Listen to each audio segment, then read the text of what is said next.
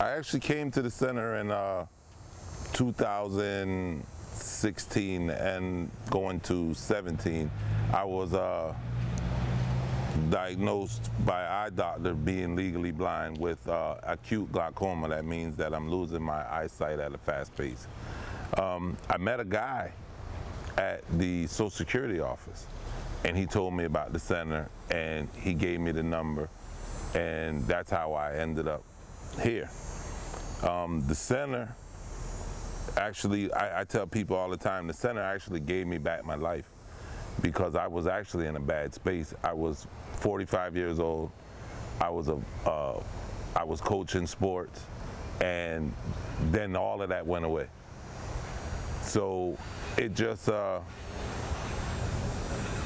by me learning how to do the things I needed to do to get by in life, it was very important to me, and that's what the center actually did for me.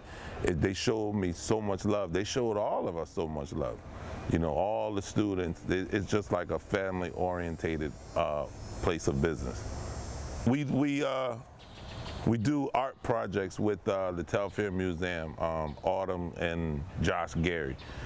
They came in and they wanted us to do this statue for this mobility part. And what it was, was every piece on here is a part of your journey in life. See, it came out, my journey in life was, I had a bunch of crossroads in my life, and it just ended up coming out to be a perfect star. So stars shine bright, and it was a blessing that it came out to be a star.